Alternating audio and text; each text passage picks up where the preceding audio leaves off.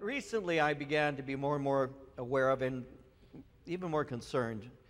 My concern has been growing for some time over certain things that I see that are happening in the nation. Now, of course, I'm not somebody who's got much of a voice as it pertains to these things, and I certainly don't come every Sunday to share with you my concerns about a variety of things, but I am concerned about this. You know, as I've been watching the news and all, and I'm going to assume that most, if not all of us, are people who do watch the news. I would say that much of the news that you watch, if you're not watching cable news, you're more than likely getting either CBS, ABC, NBC News, and the version of that, which is very often really not really, I don't think it's really balanced at all. So I get my sources of news in different ways, and so one of the things I've been noting is that in the face of the situation with ISIS and with the march, you know, that at one time they had been referred to as a JV team. Well, this team is no JV team. It's a very vicious, organized and growing organization that is stretching its hands out in a variety of ways throughout the world now, you know, in Australia and in France and into England and various places. We need to be aware of that. And because of that, I've been waiting to see what our nation would do in response to it, and especially wondering how our president would be addressing the concerns that all of us are having. And so recently, some of you are aware of, all of us should be aware of this, that 21 Egyptian Coptic Christians were beheaded and by ISIS terrorists. For some reason, our president can't bring himself to refer to them as terrorists and is making an apology for Islam throughout the world, basically, as he makes his statements. And, you know, I've had a little bit of a problem with that. He became the historian-in-chief at the recent prayer breakfast where he wanted to remind Christians that of the Crusades that happened 1,100 years ago, went for 400 years, and did not account for the amount of deaths that one terrorist bombing of the tower in New York did. But it's interesting how we were being chided as Christians that we're no better than anybody else and therefore should stay off of our high horses. But at the same time, you've got 21 Christian men who were marched to a seashore and brutally beheaded, and nothing's being said about this. And so I feel it's time that somebody says something. More people need to speak. And they need to understand that what's going on right now is interesting. How many of you have heard, not interesting in the interesting sort of way, interesting in the sense that I'm watching the responses, but how many of you have heard the statement where they have said, ISIS has said, we're going to go to Rome? How many of you have heard that? I want to know who I'm speaking to right now. Okay, ISIS is saying we're going to go to Rome. And so what is a result of, and let me give you a bit of insight into that, what that means. Because I know what it means, but our press apparently doesn't, and Italy itself apparently didn't, or at least was acting in a way that one would wonder if they understood. You see, when they said, we're going to Rome, there's actually a history to that kind of comment. All you need to do is read your Bible and you begin to look and see certain things. You need to know that when the Muslim says we're going to Rome, it's not that we're going against Western civilization per se, but there's something deeper than that. You see, the church was birthed by the power of the Holy Spirit in the city of Jerusalem. And so you had actually 5 major centers of Christianity in the ancient world. You had Jerusalem, then you had Antioch. In the Bible, in the book of Acts, it states that Christians were first referred to as Christians in Antioch. And then you have Alexandria. Alexandria was a learning center in Egypt where a lot of Christians had gone, had tremendous influence, and some of the greatest thinkers in the Christian history came out of Alexandria. Then you have Constantinople, which was the center of Eastern Christianity. And then you have Rome. And what they're saying is we have already destroyed Christianity in Jerusalem. We've destroyed it in Antioch.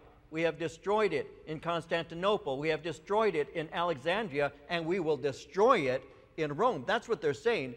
They're saying that we are coming against Christianity. They call Christians and they call Jews pigs, sons of apes. And so our president needs some advisors to let him know, and perhaps they're there telling him and he's not listening. I don't know. So when you start speaking about these who killed these Egyptians and will not even refer to the Egyptians as Christians, there's something wrong there. When you have people when you have them say things about Islam, and it's always with such a respectful way, and I'm not saying we should disrespect Islam. I am saying that it's interesting how Christianity is ignored, and other religious faith is in front of everything. And as I've been watching this and thinking about this, you need to know that they were marched to the seashore. They were forced to put their heads on the ground. They were beheaded there so that their blood would go into the water. It was a statement that was being made. And people don't understand that, because when they have you bow your head like that in the way that they were, and I was reading one expert on how that really works out in Islam. They're saying that you are bowing your head to a false god, and we who are worshiping the true will remove your head from you. That's what they were doing. It wasn't just capital punishment. It was a statement about their faith. Now, I wonder how many of you know, I didn't know this until recently, that Coptic Christians have tattoos on their wrist. How many of you knew that? They have tattoos on their wrist of a cross. They have tattoos. As a child, they get tattooed. American Christians, oh no, they've got tattoos. They have a tattoo on their wrist. And that cross is to remind them, never compromise your faith. When these men were being beheaded, some of them were crying in their language, Ya Rabbi Yasu is what they said. Jesus, he said, Lord Jesus. That's what that means. Lord Jesus. Some were reciting the Our Father as their heads were removed from them, as their faces were pressed on the ground. They said, you worship a false god, we'll remove your head. That's what was taking place. We're going to Rome is a threat against Christianity. We're going to destroy you who are followers of the cross. And so, that's what's going on. I'm concerned. And I wrote the president. Whether he reads it or not, I don't know. But this is what I wrote him. And I wrote with respect, and I'd encourage you to write him and let him know if you have concern too. But this is what I wrote. I sent it today. I pastor a large Protestant church, and in speaking for my congregation as well as myself, I would respectfully encourage you, Mr. President, to react quickly and as forcefully as prudence allows to deal with the massacre of the Egyptian Christians.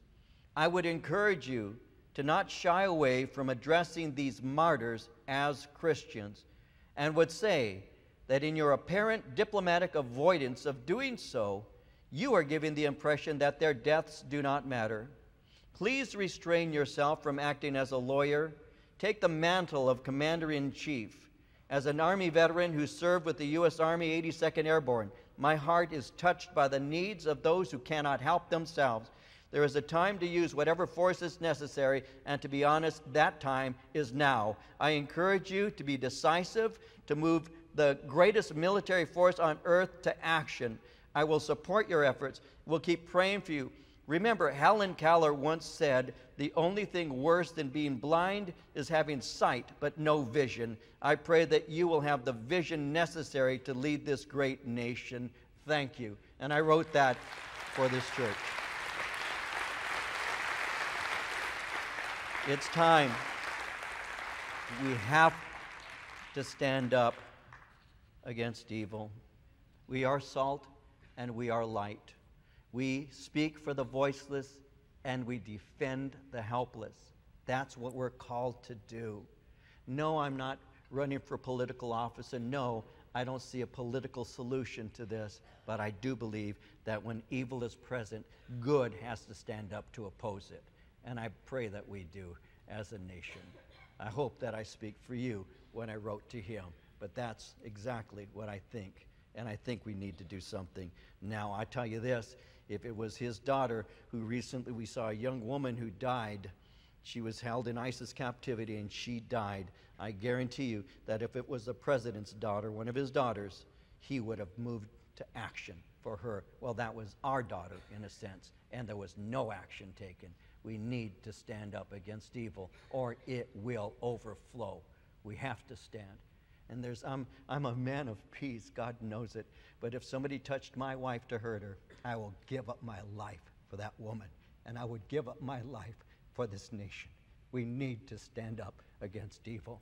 And I say that with all of my heart and all of my passion.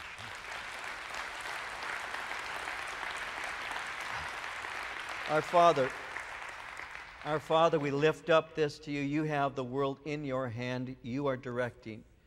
You are behind the activities we know, but we ask that you, Lord, would move to stop the evil. I pray for wisdom for our president. I pray that advisors would give to him wisdom that really is from you, Lord. We lift him to you. I would not want to wear the responsibility that he wears every day. I just pray for the man, and I ask, Lord, that you might move somehow to save your children. Lord, we don't expect a political kingdom. We know that it's a kingdom of righteousness, joy, and peace in spirit. But I ask that you would cause us, Lord, to know what it means to oppose evil. We lift up our military. We lift up our law enforcement personnel, first responders. And I thank you, Lord, for their service and the way that they faithfully carry out their tasks. May your hand be upon them. Keep them safe, Lord, and do your work. And we would ask this as a congregation in the name of Jesus. Amen. Amen. All right, Matthew 5. I've got a little emotion about that.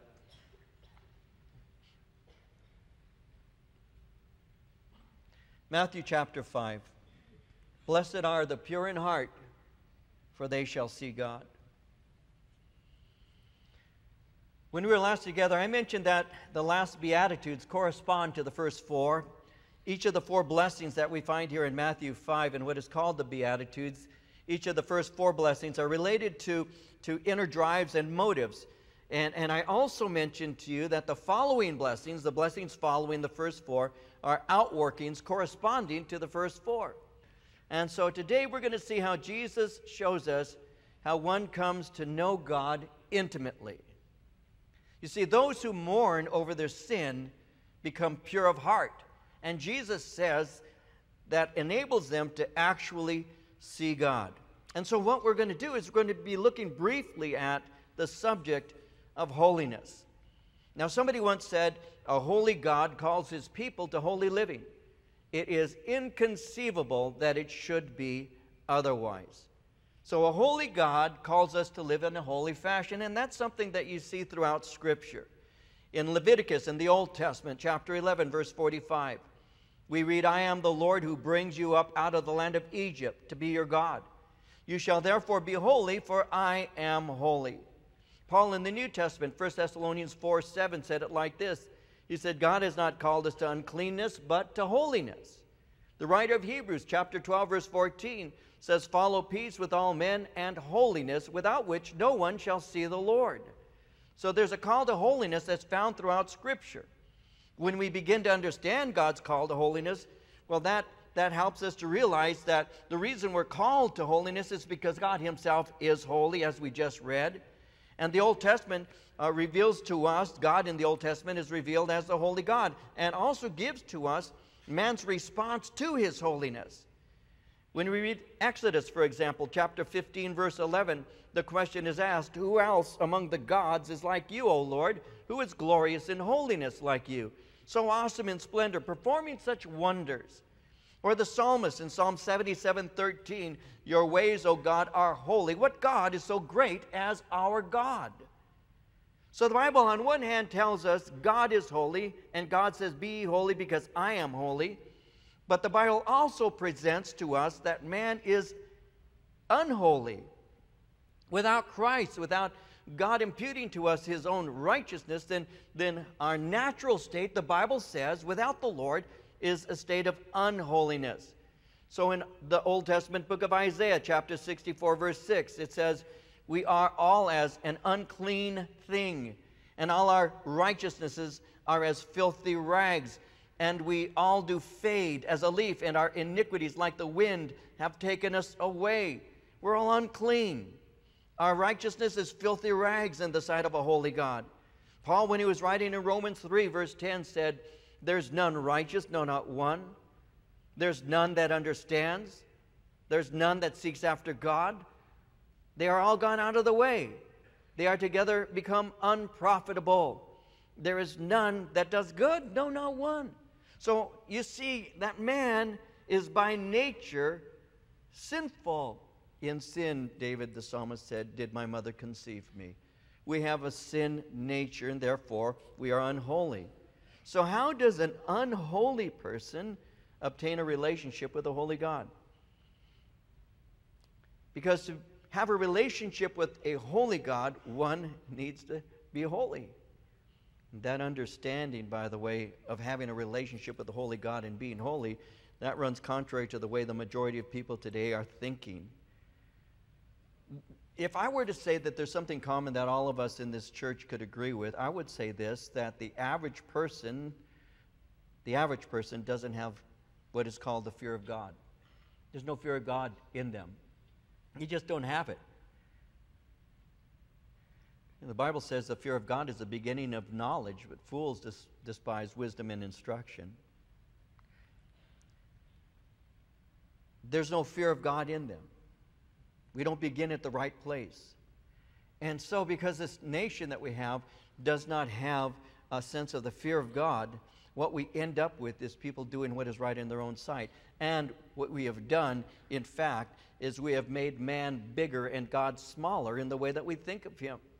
You know, we are more as a society afraid to speak in certain terms, using certain words to describe people, than we are about using God's name in vain. I mean, you can watch a program, even a comedy, and you will hear sometimes, you can hear God's name in vain. People will use the name of the Lord in vain all the time. They'll use Jesus' name in vain all the time. God says that's his name. He doesn't hold the person guiltless. It takes his name in vain. It's one of the commands. And yet you will hear God's name being used in vain all the time, even from the minor things like what we would refer to as minor, by simply using the word, oh God, or oh my God, which is really blasphemous to take his name in such a fashion, to using it in a swear context and all. And we see that and we know that, but you will never hear racial groups being, certain words used for a racial group. You would never hear that. You will never hear a sexual preference group being used in an unflattering way. You will never hear that. You will never hear women being demeaned. You just don't hear that. And it's not as if those words should be used. They shouldn't be used. But it's easier for this society to use God's name in vain than it is for them to even realize how wrong it is. And that's just the way it is. There's no fear of God in man. To many, God isn't concerned about this kind of thing. But the Bible reveals to us that God is holy, and God does not ignore sin. In the Old Testament book of Habakkuk 1:13, the prophet says, you are of purer eyes than to behold evil, cannot look on iniquity. You don't look at sin with pleasure. There's nothing in sin that is attractive to you, because God is holy. So the question is, one, if you have a holy God, and he is, and two, you have unholy man, how can an unholy person have a relationship with a holy God? When you look at the book of Exodus in chapter 20, when the Lord God is giving his commands to Moses and all in that general area, it speaks concerning the fact that the mountain that he received these tablets on, there was smoke on it, there was thunder, there was lightning, there was a trumpet peal, and the people who were there said to Moses in chapter 21, they said to Moses, you talk to him, we don't even want to get near that place. Because the thundering and the lightning and the sound of the trumpet and the smoke that was rising was so awesome that the people had a tremendous fear to even go near that place. Well, that kind of fear doesn't exist in many hearts even to this day. God is a holy God. He is too pure to look upon wickedness or evil. So how can an impure person have a relationship with a holy God? Well, David the psalmist gave us the answer. He said in Psalm 51:10, create in me a clean heart, O God, renew a right spirit within me. Create in me a clean heart. Purify my heart, Father. The good news is that God will do that. The bad news is that without Him, we remain in our sin. But the good news is that God will cleanse our heart through faith in Jesus Christ. It begins with repentance. 2 Corinthians 7:10 says, godly sorrow works repentance to salvation, not to be repented of. But the sorrow of the world works death. And so God would have us through repentance have a new heart given to us. True sorrow over our sin will lead to God comforting us, and we become born again. When we're saved, we receive a new nature, and this new nature is described as being a new heart. In Ezekiel 36:25 through 27, in the Old Testament, God makes a promise. I will sprinkle clean water on you. You will be clean. Your filth will be washed away, and you will no longer worship idols. And I will give you a new heart with new and right desires. And I will put a new spirit in you. I will take out your stony heart of sin and give you a new obedient heart. And I will put my spirit in you, so you will obey my laws and do whatever I command. You're going to do it not from the outside, but from the inside. So He gives us a new heart. Now, as we're looking at this passage, Matthew 5, verse 8, and He speaks concerning the pure in heart. What does He mean when He speaks of someone being pure in heart? Well, the word heart refers to the inner person. It's the seat of the character. It's the origin of desires, affections, perceptions, thoughts, reasoning, imagination, conscience, intentions, purpose, will, and faith. It speaks of the center of personality. Now, when He speaks concerning the pure of heart, the word heart is more than referring to emotion or feeling. Even today, I mean, we use that word heart very often. We'll say, I love you with all my heart. But when we use that term, we Americans mean we love you with our emotions. We love you with something deep within us that is emotional in terms of its origin and all. And so we say, I love him with all my heart. But if a Jew wanted to tell you something about emotion, they would talk about their kidneys, or they would talk about their bowels. Now, did any of you ladies get on Valentine's Day a Valentine's card with some bowels there? I love you with all my bowels, maybe a couple of kidneys on the side. No, what do? We give our heart. Why? Because that's the way we describe our emotions. I'm giving you my heart, or I broke your heart, or you fill my heart with joy. We're talking about our emotions, but the Jews didn't use the word in that way. They would speak concerning the heart as being the center of personality. It speaks of the desire and affection. It speaks of the purpose, will, and faith. That's what it refers to. So it's more than simply referring to emotions or feelings. It represents mind and will. That's why the Proverbs 4:23 says, above all else, guard your heart, for it affects everything you do. That's why Matthew 9:4, Jesus, knowing their thoughts, said, why do you think evil in your heart? Because it's the center of the will, purpose, desires, etc. You see, when a man creates a religion, he generally will clean up the outside. But in doing so, he ignores what's on the inside. We have a tendency of doing that. We want to change the exterior, but we don't even think about the interior. We think if we change the exterior, we will change the interior also. We don't think about human nature. We simply don't do that. We have a way of dressing up the outside, but we really don't spend much time looking at the inside. It's been said you can get a baboon and you can dress them in a tuxedo, and it may look nice, but it's still a baboon. I mean, you still have only the exterior that's being changed or dressed up, but the heart itself is not. But we still have a tendency of doing that. So if you see somebody riding their 10 speeds or standing in front of a windshield with a tract, or you see someone in a saffron robe or whatever doing some exterior kind of thing, you look at them as being religious, because these are people who have the outer appearance of being faith-filled individuals. When I got saved back in 1970, as a hippie, didn't wear shoes and all of that, we had people at that time who thought these hippies cannot possibly be Christians, because Christians don't have long hairs. They're not long hairs. They called us long hairs. And they'd say they're not long hairs. They have short hair. They really were turned off by the long hair and the beards. And I used to think those women looked kind of funny with those beards too, but that's another story. But they would look at us with the long hair, barefoot, hippie, and they would say, you can't be, you don't look like a Christian. They would even say that. Now, what's a Christian look like? I don't know. But we didn't. You don't look like a Christian, they would say. And they did say that. You don't look like a Christian. And I didn't even know what a Christian was supposed to look like. There was a well-known church. It was in Indiana. It was known for its evangelism and all. And they had on staff, this is a true story, back in 1970, 71, they had on staff a barber. So whenever the hippie came forward to get saved, the first thing they did is took him in the back and gave him a haircut. They were that caught up with the exterior. They were that caught up with outer appearances. And that's what religiosity is. It has a tendency of looking at the outer appearances. There is a way. When I grew up, we didn't really use this, but I heard this term when they said they're putting on their Sunday go-to-meeting clothes, which simply meant their Sunday clothes. You know, they're getting dressed up. In Calvary Chapel, what we did is we brought casual to the fore. We didn't wear suits. You know, we came as we were. I mean, I used to teach Bible studies Sunday morning when this church first began, barefooted. I would sit there barefooted because I don't wear shoes very often. I wear sandals everywhere except basically here. And my mom's the one who made me put shoes on.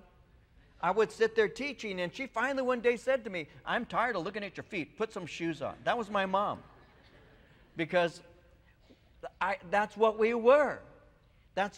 We knew that God works on the inside. He changes hearts. That's what He wants to do. He changes the heart of a man. He changes the heart of a woman.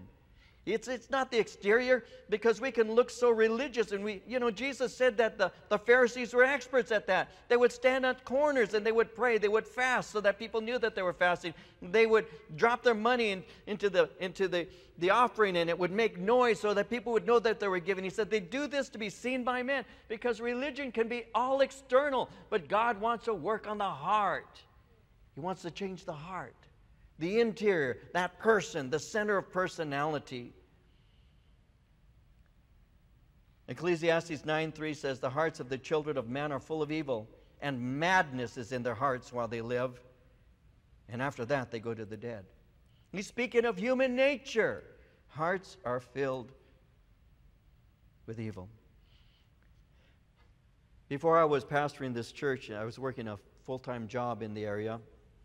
Marie and I lived in Ontario, and I forget why, but I had to drive her car to work. And I remember climbing into the car to go to work one morning, and the interior really smelled really bad. Now, we had babies at that time, so that tells you how long ago this was. We had babies.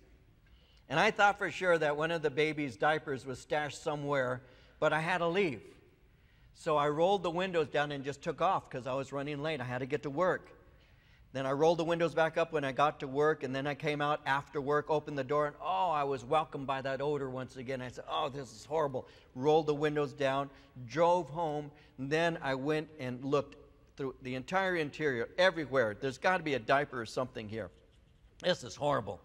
Couldn't find a thing, and I thought, now, I wonder what this is. I went to bed.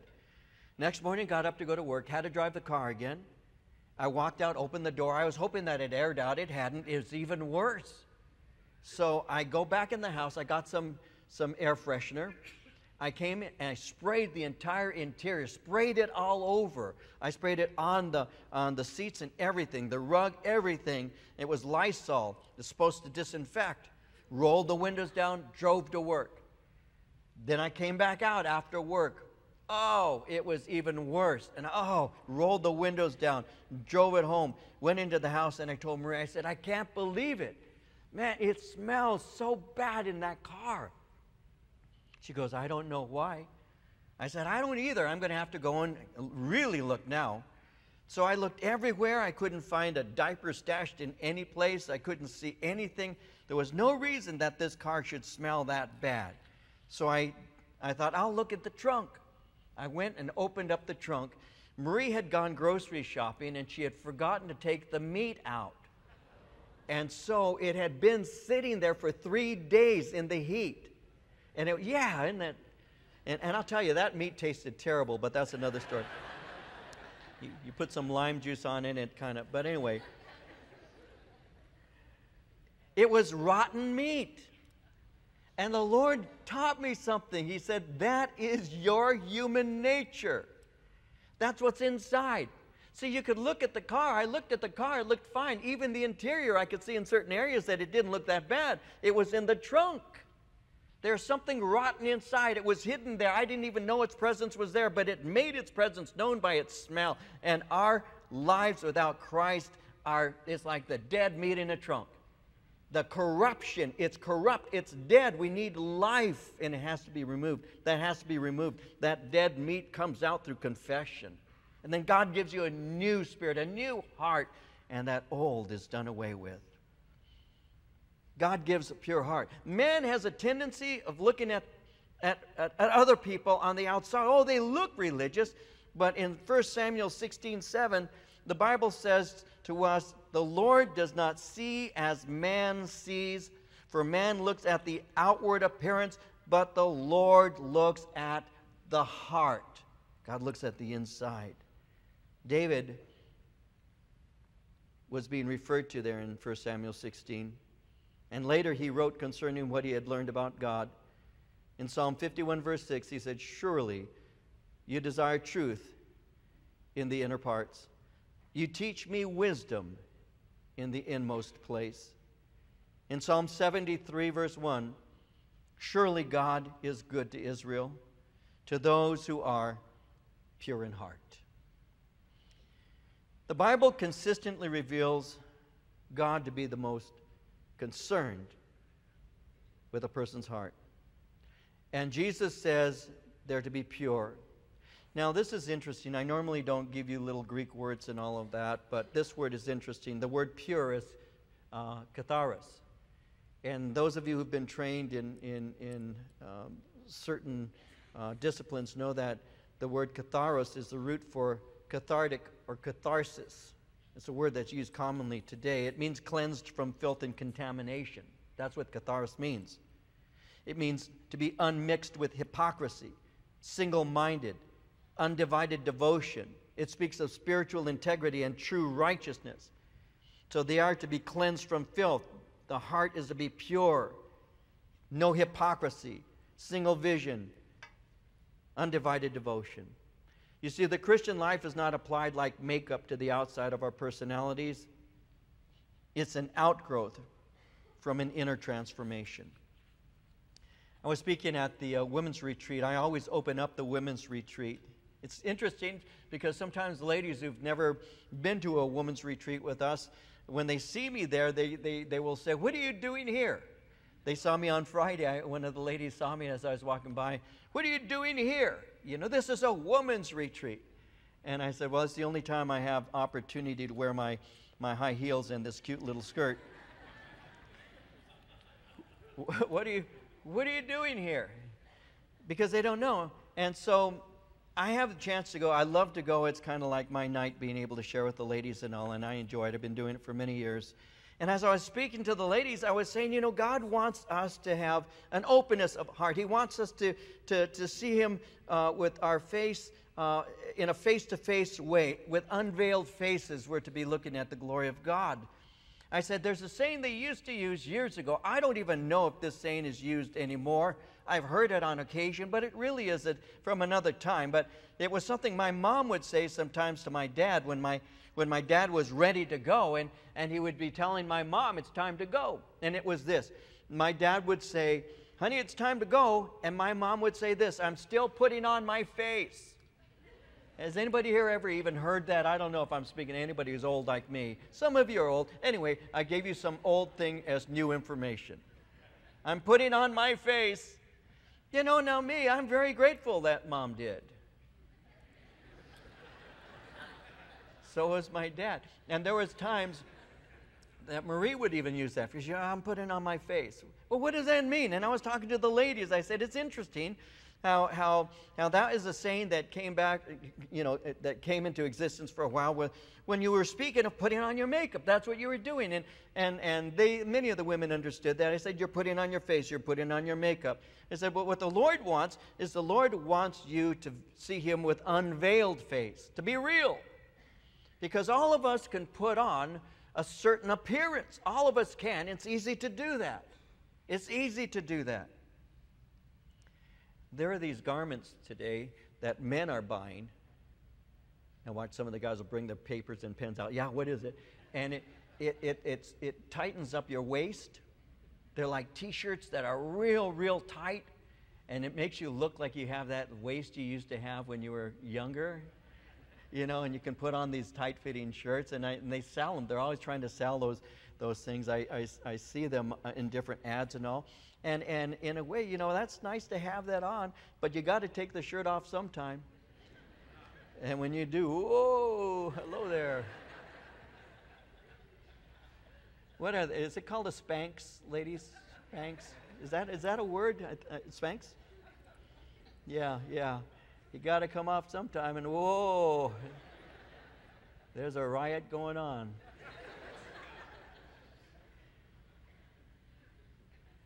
We can look good. We can look good. But is it real? Often it's not. All the Lord really is saying is, listen, I want to give you something you really don't have. You don't have to dress yourself up for me, by the way. I'll dress you up. You need to have a pure heart. It's not the external at all. It's not like makeup being applied to the outside of your personality. It's really a work I'm doing on the inside. It is nothing else but the habitual and predominant devotion and dedication of soul, body, life, and all that we have to God. It is esteeming, loving, and serving, and seeking Him before all the pleasures and prosperity of the flesh.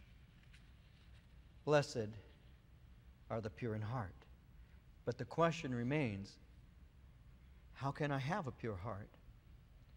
Well, one, I need to recognize that I'm unable to live a holy life without Him. I cannot give myself a pure heart. I cannot make myself have a pure heart. Proverbs 20, verse 9 asks the question, who can say, I have cleansed my heart, I am pure from my sin? And so what we do is when we begin to mourn over what we have sinned, how we have sinned against God, is we recognize our sin and we confess our sinfulness, and that's when we ask God for forgiveness. In Romans 4:5 it says, to the man who does not work but trusts God, who justifies the wicked, his faith is credited as righteousness. And so one, I realize I cannot live a holy life without Him. Secondly, I begin to examine the Word of God and remain faithful to the Word, to the Bible. God's Word is truth, and we order our lives to align with His Word. The question is asked, how can a young man cleanse his way? The answer is by taking heed thereto according to Thy Word. Thy Word have I hid in mine heart, that I might not sin against you. Jesus in John 17, verse 17 said, sanctify them by the truth. Your word is truth. And so we ask the Lord to cleanse us, and we remain faithful to His word. And then we seek God's Holy Spirit to fill us and to have His way done in our life. I need the power of the Spirit to walk with the Lord. I cannot, even if I know I'm a sinner saved by grace, and even if I love His word, I cannot walk a holy life and be pure in heart if God's powerful Spirit is not working in me. Galatians 5:16 says, walk by the Spirit, you will not fulfill the desire of the flesh. We need to know God's word. We need to know that God doesn't lead us into sin, but we need to walk in the power of the Holy Spirit. You can wake up in the morning and you can say, Lord, I'm just waking up, but I need your help today. I need your power to be resident in me. I want to read your word, and I want to be not only getting into your word, but I want your word to get into me. I want to receive with meekness the engrafted word which is able to save my soul. I want you to work your will out in my life by your word. So I will read your Bible, and I will know what you want, and I will, in your power, I will walk with you, because I want a pure heart. And that comes again by prayer. And as you pray, you actually weigh your own motives. You evaluate your own motives because you want to have a pure heart. Again, we say, create in me a clean heart, O God. Renew a right spirit within me. God, work within me that I might do the right thing for the right reason. Now, as that's taking place, it's an ongoing kind of thing. You begin to have a deeper relationship with the Lord. Jesus said, you shall see God. When he says we shall see God, when you see God, you're going to have a growing knowledge of him and a deep personal intimacy with him. You see, God speaks of intimate knowledge and true fellowship with him. That's something that occurs now, but it is something that continues into the future.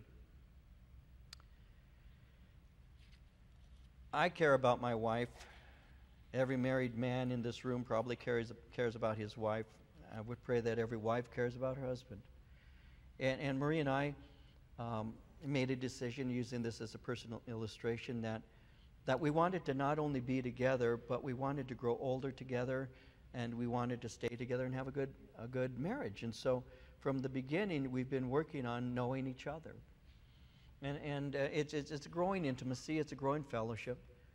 I mean, when somebody gets married, and I've done a number of weddings, you see the beautiful little bride walking up. You see the guy all anxious, waiting for her to take his arm and for him to lead her up here, and, you know, all of that beautiful. And when the minister says, I pronounce you to be husband and wife, you may kiss your wife, that moment that he kisses her, and that it's just beautiful. It's a beautiful moment, and everybody cheers, and it's exciting, and they look at one another with those doe eyes, and then they hold hands and they walk on down, and it's just real romantic, and it's beautiful. And sometimes you may think, gosh, I could never love this person more than I do right now. And the answer to that is, no, that's not true at all. That's just the beginning. That's just the start. Because every day isn't a wedding. Weddings are events. Marriage is lifetime. And you have to work on that. You work every day on that. You wake up in the morning and you say, Lord, today's a new day. I want to be a more loving person. See, I had to learn that. I'll say this very quickly. I had to learn that. So I'm just sharing what I've tried to learn. I was one of these men who did not tell my wife I loved her. I just didn't use the word. I didn't use that word. That was not a word I used. I wasn't comfortable saying it.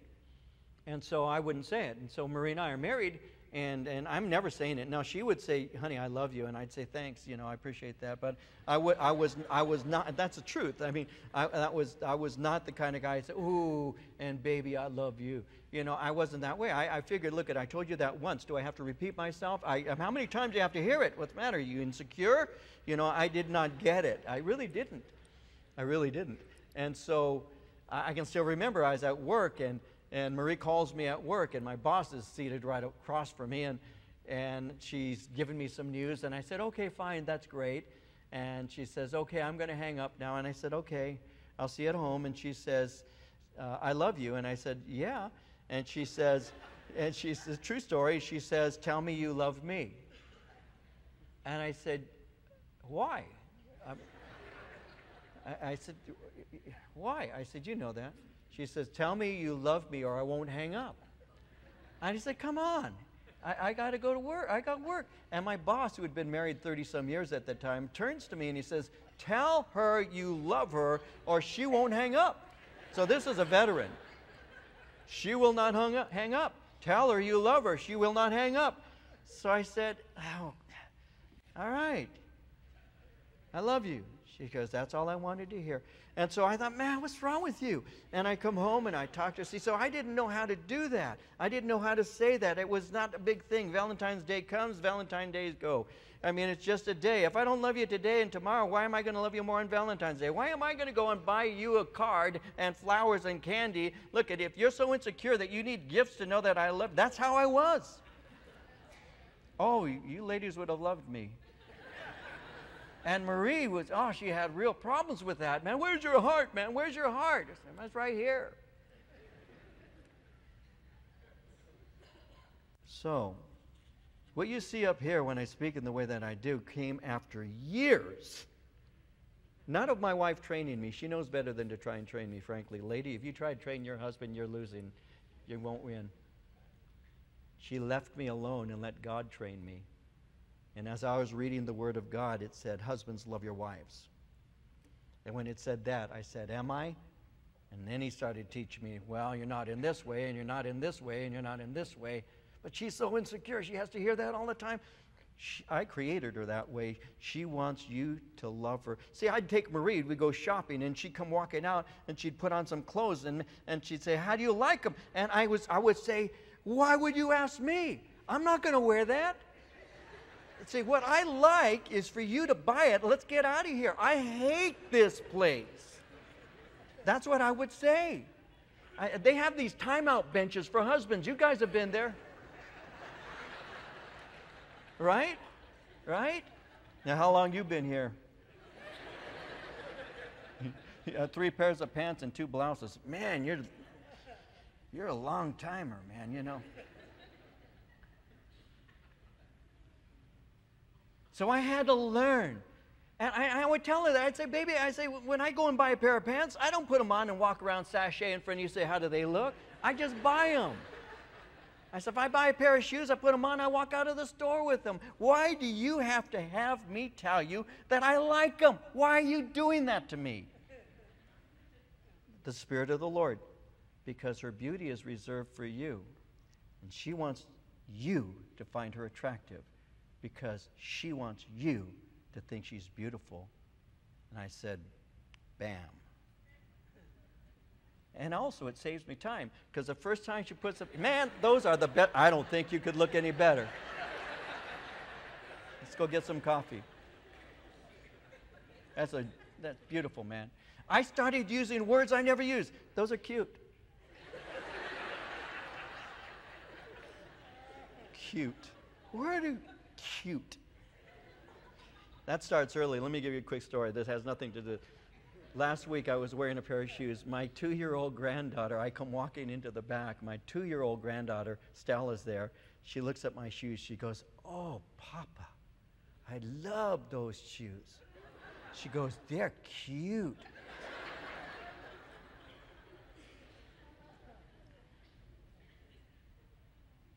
I have a lot to learn. I'm just saying this.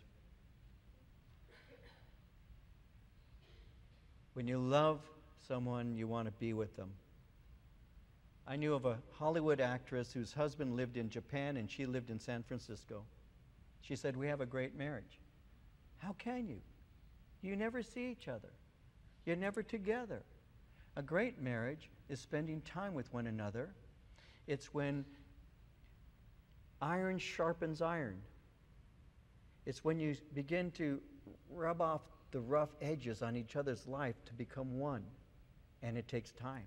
And the only way that happens is by spending time with one another. And then the husband will know his wife. He will dwell with the wife according to knowledge. He will know her.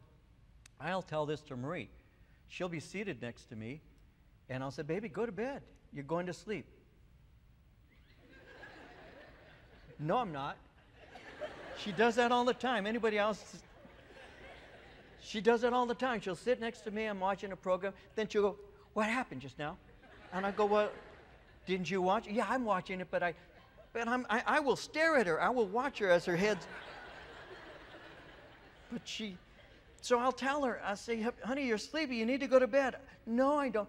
Yeah, what makes you say I have to go to bed? Well, 1, you're drooling. 2, I mean, you got bruises on your chest from your chin. So you get to know them, don't you? I mean, that's how you have relationship, is you spend time with them. Listen, if all we ever do is spend 1 hour in the Word of God a week, I promise you, you are not getting to know God very well. Promise you. Any more than if you had 1 hour with your husband or wife or children, 1 hour a week. You could never tell me you really know that person. You couldn't, because you don't. Because you're not spending time with them. That's why studies, fellowship, midweeks, Sunday nights, whenever, that's why that is so important. And when we avoid that and think that we're getting close to God because we come once in a while, No, you want to have pure heart, that talks about seeing God. You want to have that, you have to fellowship with Him. You spend time with Him. That's how it works. That's what God calls us to. It's been said, purity of heart cleanses the eye of the soul so that God becomes visible. You see, when our heart is pure, we can say, even with Job 42:5, I have heard of thee by the hearing of the ear, but now my eyes see thee. I've heard of you, but now I see you. We're talking about intimacy. Somebody wrote, when my life work is ended and I cross the swelling tide, when the bright and glorious morning I shall see, I shall know my Redeemer when I reach the other side, and His smile will be the first to welcome me. Through the gates of the city in a robe of spotless white, He will lead me where no tears will ever fall.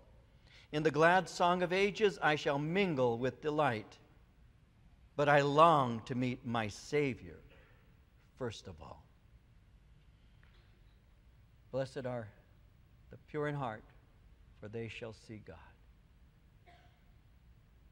It's been said it is impossible to be too preoccupied with God, and it is only as we fill our hearts and minds with Him that we become melted out of our likeness and molded into His. Fellowship with God. Blessed are the pure in heart, who have mourned over their sin and have sought deep intimacy with God, for they shall see God, because God will reveal Himself to them daily and welcome them into eternity.